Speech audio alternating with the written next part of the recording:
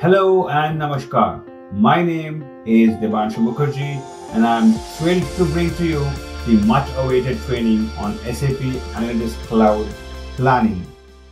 Mark your calendars. It's starting on 21st of September 2024. Registration is open now and it will close on 14th of September 2024 at 11:59 p.m. Eastern Standard Time. Duration will be around 8 to 10 weeks and the modus operandi will be weekends, Saturday and Sunday. There will be a Zoom meeting for those who already registered before 14th of September 2024 at 11:59 p.m. EST. I will be sending a Zoom meeting invite and the details will be shared.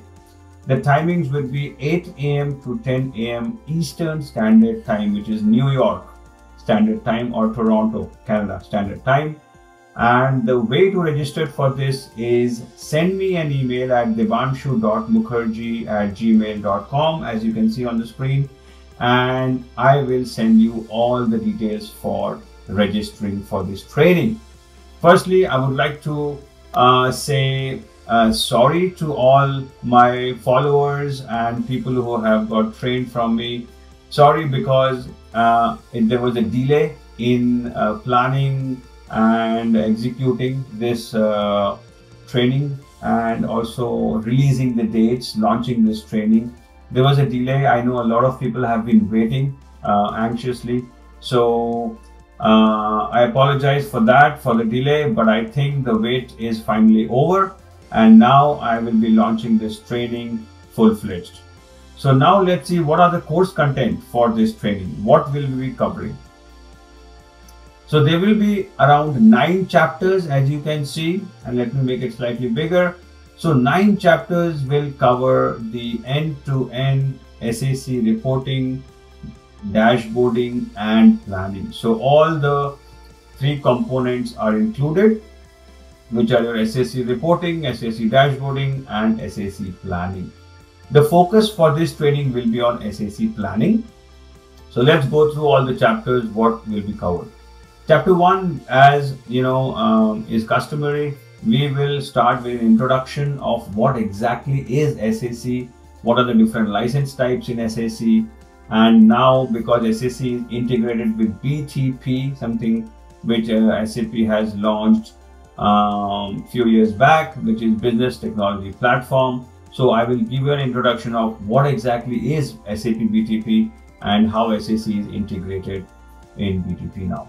DataSphere, SAC planning, everything is now gradually integrated in BTP, Business Technology Platform, which is an umbrella offering. So we'll talk about that, what exactly it is and how different products are offered as part of BTP. Then we will also see what is the difference between reporting, purely reporting out of SAC versus planning in SAC, which is going to be the focus. And then we will also answer the question, is coding required in SAC? The short answer is yes, coding is required when you go for more complex and advanced requirements. So we will definitely cover that as well. Chapter 2 then we'll talk about the integration scenarios. SAC is mostly integrated with SAP source systems, but that doesn't mean that it cannot integrate with non-SAP. It seamlessly integrates with non-SAP as well. But the focus of this training will be integration with primarily the SAP source systems like S/4HANA. SAC can also connect to BW and, as I mentioned, non-SAP as well. So we'll look into that. Then the chapter 3, we will focus on reporting versus planning. Chapter 1 gave an introduction to that, but now we will delve a little deeper into the difference between reporting and planning. So we will cover the reporting and dashboarding. We will see the different terminologies and different concepts of SAC planning, and then we'll compare them side to side. When will we use reporting, when will we use planning, and when we will go for both of them. Usually in a real-time project, you need both. You need planning, but at the end of the day, you also need to show the plan versus actual, and that's where your reports will come into picture. So we'll look into that as well. Then we will actually go into the meat, chapter 4 of this particular training, which is focused on SAC planning. So basically what we will have is, we will have planning concepts, we will discuss the different terminologies, we'll go through a customer scenario. As usual in my planning and other trainings, in my BW for HANA prior trainings as well, I always start with the customer scenario, and we try to complete that customer scenario end to end as part of this training, so that you can actually get a feel of what a type of implementation happens in a real customer project, and then how the configuration and how the implementation is actually performed in the system. So that's why we'll take a customer scenario and go through that. We'll also discuss driver-based planning, what exactly it means and how do we use it. We will see different model types, account-based model versus measure-based model, and also we will discuss the new model type, which is the recommended model from SAP. Then we will see how to do a data import into a planning model. We will also talk about dimension types, how many types of dimensions we can have, public versus private, which one is better, when to use which one.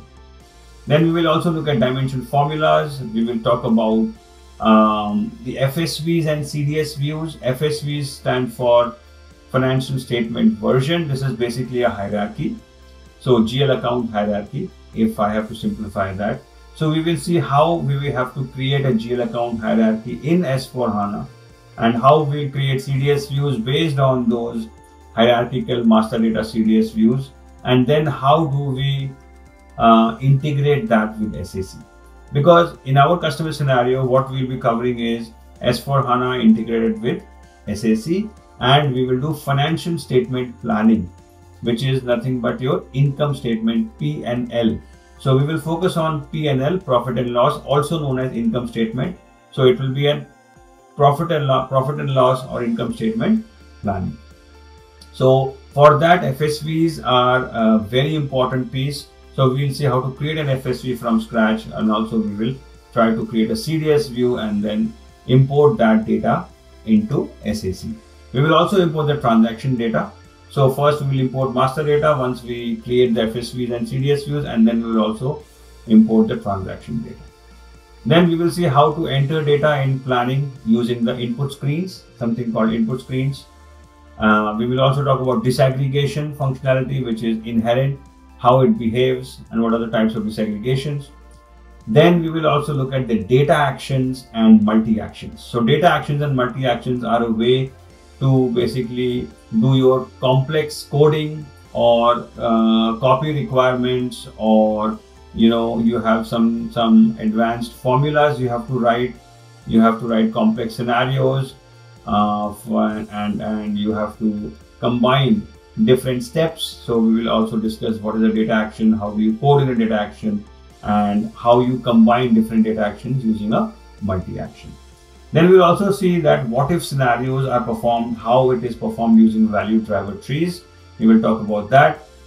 Then we will also talk about allocations, a very important concept. So how allocations are done. So basically they're allocating data from a higher level granularity to a lower level granularity. So how it is performed in SAC. And then we will also look at the commenting functionality in planning, which is also heavily used. Then subsequently, chapter 5 will talk about stories, filters, linked analysis, blending, advanced filters, and hyperlinking. So these are basically all reporting related functionalities. So once we are done with the planning, once the planners have entered data, they have run the data actions, they are happy with the values they see in the reports, then we will actually create the reports which will compare the actuals versus plan. And in those reports, what type of functionalities we have, we will talk about that in chapter 5. Chapter 6, we will go a little bit more advanced into predictive analytics, where we will see how SAC out of the box offers time series and other types of predictive analytics, predictive forecasting, and we will talk about those different scenarios in chapter 6. Then we will touch upon the security and authorization. Again, once you are done with the implementation, once you are done with your stories and dashboards, next comes how you want to secure the data, and we will talk about that in SAC planning and reporting. What are the different authorizations, privileges, and how do we define the teams and assign those roles and authorization privileges to those teams. Then once we are done with that, we will transport our content from our development system to quality system. So I'll show you how a transport mechanism is done. What are the different ways we can deploy or transport content from one SAC tenant to another SAC tenant. And we will also use the content network, which is a preferred way now. No longer export import. Yes, that functionality is available, but the preferred and recommended way is using the content network. And then finally, we will also talk about basic scripting methodology in SAC. So SAC uses a subset of JavaScript, and that language is called TypeScript. So that subset of JavaScript is called TypeScript, and how we can script different widgets and buttons and functionalities using those scripting in TypeScript. We will talk about that, but we will not go into too much of a detail on that because that's a very advanced topic. But as an SAC consultant, you must know the basics, so we'll touch upon those basics. And as usual, we will have dedicated questions and answer sessions after each session, and before each session we will have those dedicated Q&A sessions. So all in all, this is the overall content of my training. I'm going to keep it very hands-on, and I'm going to keep it customer scenario driven so that you will get an actual feel of a real customer scenario.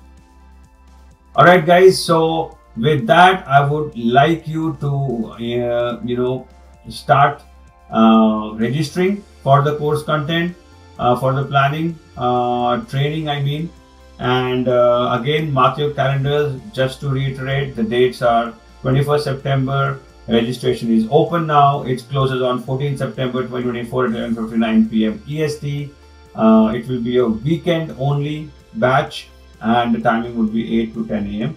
EST. Please send me an email at devanshu.mukherjee@gmail.com for registering. I am really excited to see you all there, and we will have a great session together. Take care. Talk to you soon.